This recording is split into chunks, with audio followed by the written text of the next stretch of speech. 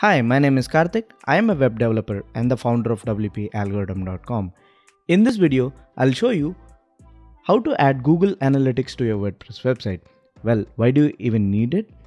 Well, the first thing is you need to understand your audience, how they're interacting on your website, and what are the pages that are most visited so that you can optimize those pages even further.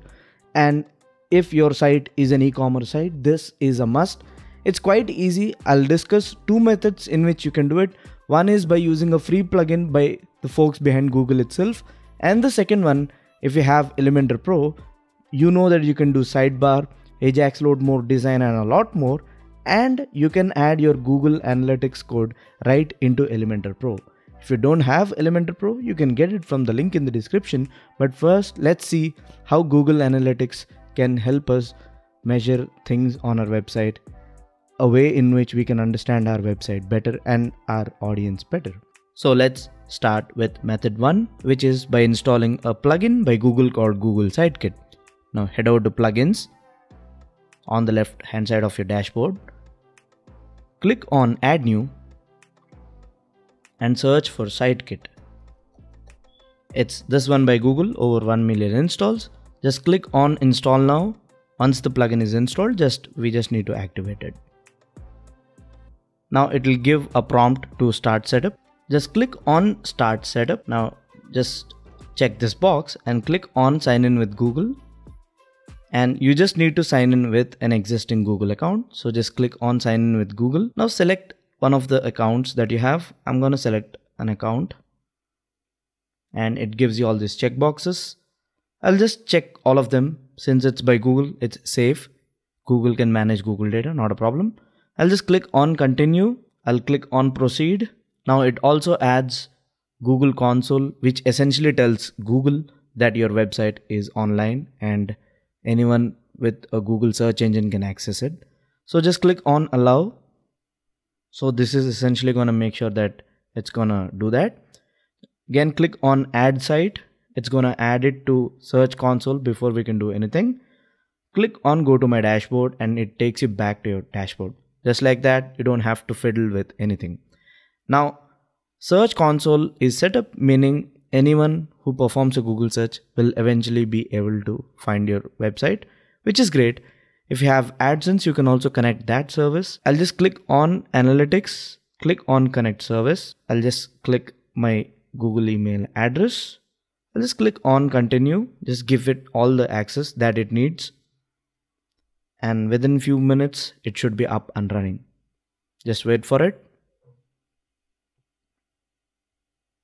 I'll just pick an account.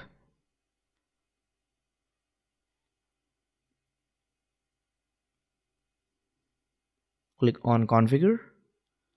Click on proceed. And just like that, Google Analytics is connected. You just need to allow things, right? Once the site is old enough, maybe within a day or so, you'll start seeing analytics on your dashboard. So all of your data will be shown here, and you'll also be able to find which are the pages that are most visited on your website. And there's also a dashboard entry called analytics. You can simply click that and it will show you complete statistics that you need to know. Now this is a brand new site. I'll show you how it looks on an old site.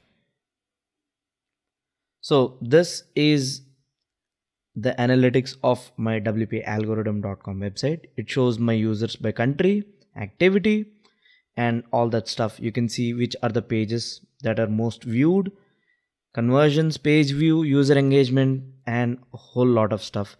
And this is basically what you'll see in the analytics dashboard in here.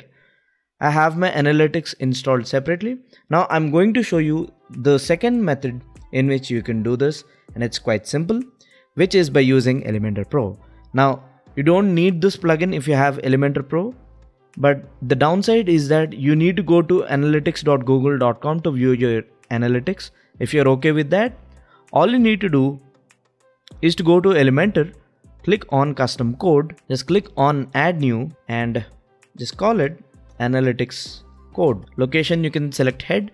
Priority, just leave it at 1 because we want this code to be loaded, properly measured. Just publish this, click on entire site, save and close. Now we just need to put some code in this. We need to put the code, and you can get the code from in here.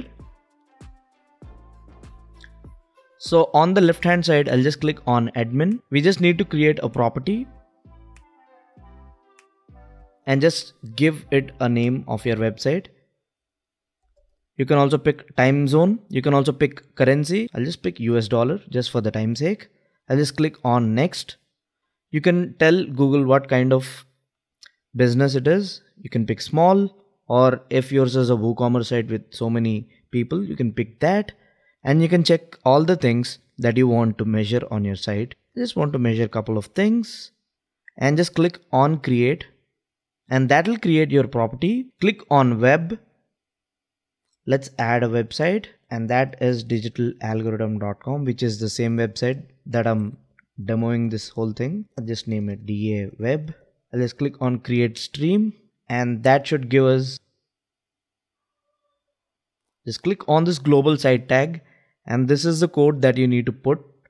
Just copy this code and paste it in here just like that, and just hit publish, and that should also connect Google Analytics to your WordPress website. This is a bit more on the difficult side, but with Google Sitekit you can do it right away. But again, using this method, the only plus of using this method is that you're not installing another plugin. If you already have Elementor, you're basically going to put some code, and that's going to track analytics on your WordPress website.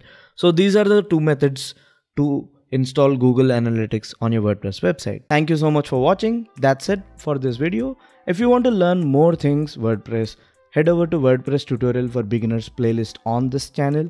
Subscribe, give this video a thumbs up if it helped you in achieving something, and I'll see you in the next one. Until then, peace.